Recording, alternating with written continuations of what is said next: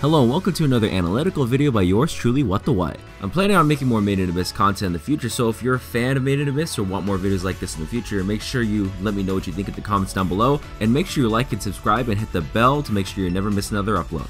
Alright, let's go.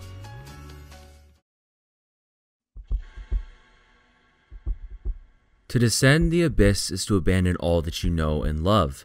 For the sake of satiating one's desire, they embark on a journey of no return, risking life and death solely for the goal of discovering what lies at the bottom. Just to look into the dark and find a single light, every delver makes the climb into this world that is unbearably cruel, ripping and tearing them apart, threatening their lives and warping them in both their minds and bodies. Only the greatest and arguably most insane of delvers will attain such heights, or rather depths, to become those known as white whistles, those who have delved farther than any other and achieved things that no other delver possibly could. The Lord of Annihilation, who destroyed every enemy that stood in her way, the Unmovable Sovereign, who had unparalleled strength and retrieved a great many artifacts from the abyss, and possibly most infamous in the story of Made in Abyss and even within the fandom of the series itself, is the Lord of Dawn, famous for his scientific achievements that have benefited society as a whole, yet done so at the expense of all lives he deemed necessary to sacrifice.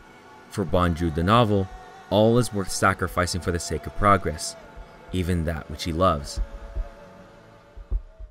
We're introduced to Bondrewd from the words of Ozen, a woman shown already to be terrifying in her own right when she single-handedly defeats Reg. She, who despite earning the respect of Rico after spending time with her and showing the warmth that lay beneath the cold surface, was regarded as weird and cruel in her own way. But before Rico began her descent once more, Ozen warned her of Bondrewd, claiming that he was far more cruel than she was. Mind you, this is coming from the same woman who, after realizing she couldn't scratch Reg with her own hands, decided it would be fun to keep pounding him into the ground until he lost consciousness. The white whistles in general are cited to be insane, lacking in any form of humanity that prevents an individual from acting so wicked. After all, to face the abyss that can kill you just from attempting to return from it can drive a man insane. But Bondrewd in particular is interesting in his own right. We don't truly see what kind of person he is until we meet the Narahete named Nanachi and her disfigured best friend Midi, only to discover what exactly turned her into the creature she is when she saves Rico. Because had it not been for Bondrewd and his attempts to discover the secrets of the curse, Nanachi and Midi might have just lived normal lives and would have never had to suffer. I'm sure all of you are at least aware of the scene from Made in Abyss where Nanachi and Midi were disfigured in the elevator as they were forced to descend into the 6th layer and return to the 5th, turning Nanachi into her furry appearance and ripping away any humanity that Midi had left. But what's more cruel than the suffering of the scene we witness, and more vile than the fact that they were placed here to begin with, is that, upon returning, Bondrewd only responded with joy and excitement, exclaiming with his classic Subarashi, "For the sake of learning how to conquer the curse that disfigured, maimed, and punished anyone that dares descend deeper into the abyss and tries to ascend, Bondrewd sacrificed the lives of so many orphans and other delvers just to discover a way to circumvent its effects. In his scientific discoveries, he found that the key was love and sacrifice. Love between two who would be willing to risk it all to save the object of that love, and the sacrifice of one of those individuals taking the burden of the suffering, pain, and disfiguration. This of course is not without turning both into Narahete, the inhuman creatures we see more of later on in the Ganja arc, but only one will be lucky enough to retain their humanity. Although in this case, luck is far from the word that would describe the situation Nanachi found herself in. Forced to befriend more orphans that Bondrewd took in, made to make them feel more comfortable with her adorable appearance, and then once their love for Bondrewd had reached their peak, rip and maim them until they were nothing but a tool to be used for the advancement of progress. But the interesting thing to keep in mind with all of this is that Bondrewd genuinely loved all of the children that came his way. In his own mind, every child that grew to love him was someone that he also grew to love in return. But in his own words, that love was only a necessary tool to be sacrificed for the sake of his scientific process. This might seem strange considering his actions, but said actions are not the product of a sane individual. Clearly, for as previously established, to descend into the abyss requires a mind that isn't entirely there and is driven by desire, a theme that lies at the core of Made in Abyss's narrative. But what Bondrewd introduced to us in the events of Idofront is how desire and sacrifice clash with the concept of love. And in Prushka, we see this in its most tragic form.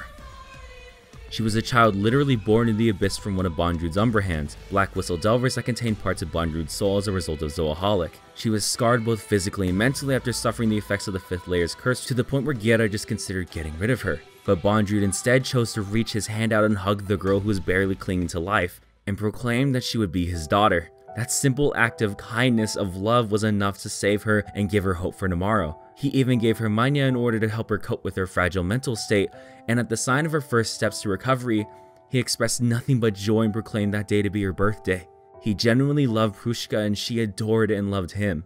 When Riko, Reg, and Nanachi arrive at Idofront and confront the man who made Mitty suffer the way she did, we're greeted by none other than Prushka, who speaks nothing but kind and adoring words to the father that she loved with all of her heart and saw as amazing. Though not aware of what he was doing, she still displayed this genuine adoration for this cruel monster that Nanachi despised. All she can say is words of kindness, recalling how amazing of a dad he is, only for Nanachi to recall the screams of her friend as she took the burden of the curse forced upon them by his hand. But what's interesting is that Bondrewd continually praises Nanachi for coming back and for being able to descend once more despite all of the suffering that she went through. In fact, when Reg kills Mitty, we see him remark at her light dimming, saying that he's happy for her and is glad that she's finally able to move on. What you need to understand here is that I am not defending his actions. Far from it, in fact. His beliefs regarding love are far from those of any of the characters in the series, including the cold and cruel Ozen, let alone my own beliefs. But it should be addressed that he genuinely loves the children that he ends up turning into canisters and disfiguring. A major place where this is evident is the fact that he remembers the names, aspirations, and emotions of every single child that he used for his experiments. A side note in the manga notes that Bondrewd gives each of his personal artifacts their own names, similar to Riko.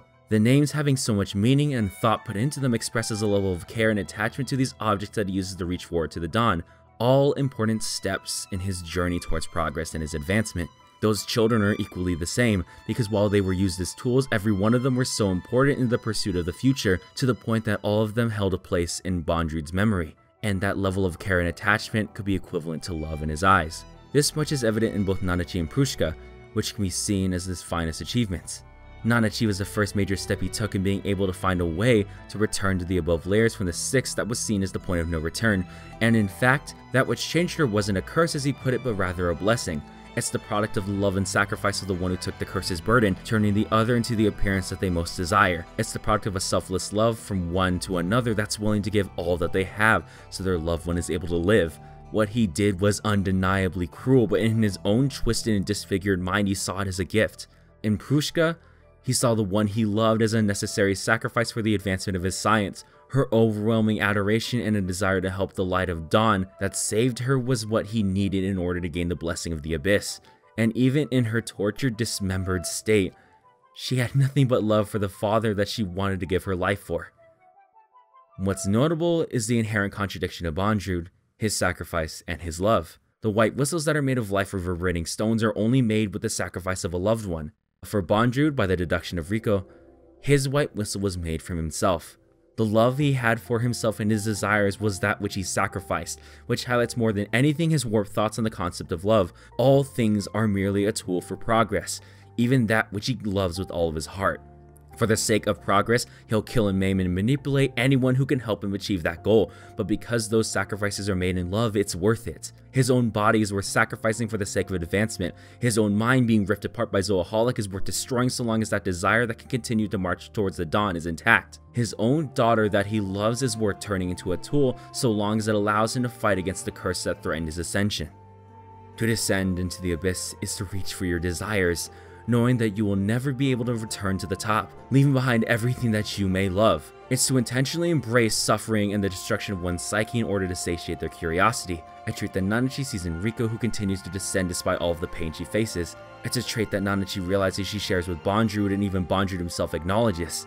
But the difference here is twofold. Riko never sacrificed the one she loves in order to continue her descent. She never used Reg and Nanachi as tools and instead chose to work together with them, to embrace the descent not alone and not solely for her desire, but to be reunited with the one she loves with others that she gains along the way. Whereas Bondrewd was able to rip and tear his body, his comrades, and his own children apart in order to take one more step, Riko wasn't going to sacrifice anything if it meant destroying something that she loved. Her arm was needed if she was going to continue to advance, so she wasn't willing to let it go.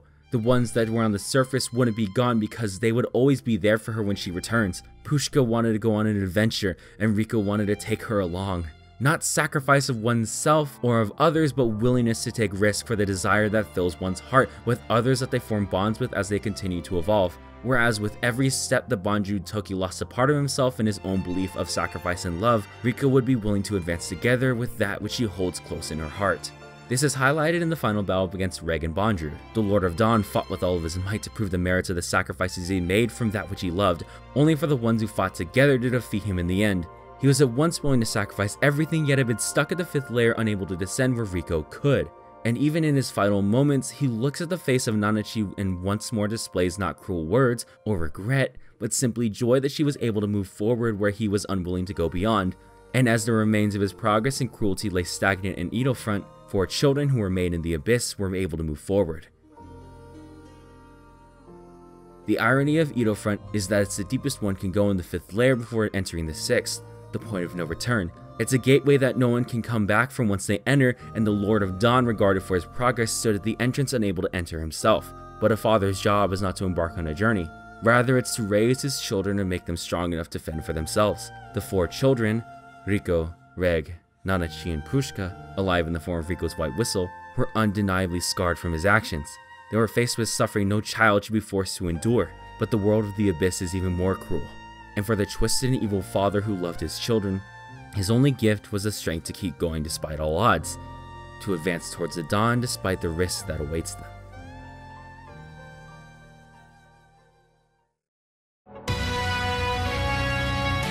Thank you all for watching another video by yours truly, WattheWut. This video was edited by Funky. He's a very good editor and I was really glad to have him on this project, so make sure you show him some love. Videos like this are possible thanks to my patrons, namely people like Andrew, Courtney, Florbu, thanks Nitrod, Mr. Cynical, and Natty. If you want more information on videos that are coming out, you can always follow me on Twitter or check out my Discord, and if you don't want to pay me on Patreon, you can always donate to my coffee. Thank you guys for watching, I'll see you next time. Goodbye.